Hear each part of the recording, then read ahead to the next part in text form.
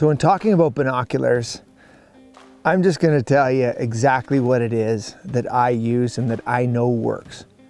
So this is the Vortex Razor UHD, and it's 10x42.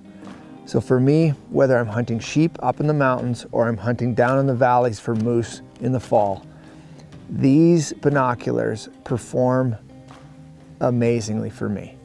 The clarity of this optic, even during low light situations like I find myself in moose country in the fall time, they perform fantastic. You know, the eye cups are adjustable, which I really like. One of the other great things about Vortex Optics is their warranty. They're a lifetime product. When you buy one, and especially, you know, you spend the money to buy the highest quality, like the Razor series, you know that you've got a company that has got your back, no matter what. If you're using them in this kind of country, or you're using them on a whitetail stand, you drop them out of a tree stand, you drop them in the rocks, Vortex has your back and they're going to take care of you.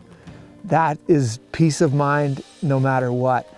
In addition to the high quality that they are, you know, if you do drop them in the rocks, the odds are you're going to be able to pick them up and just keep right on going.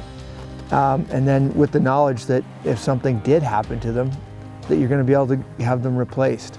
I know that this works for me in this environment, in the Yukon, or down in the valleys when it's raining, when the weather is crap, when you need to know that you have an optic that's going to be there for you. This one has done everything that I've ever needed it to do for the last 3 years. So I can't really say anything more about it.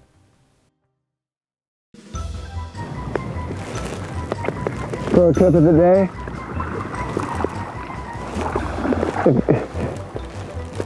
Don't try to glass like this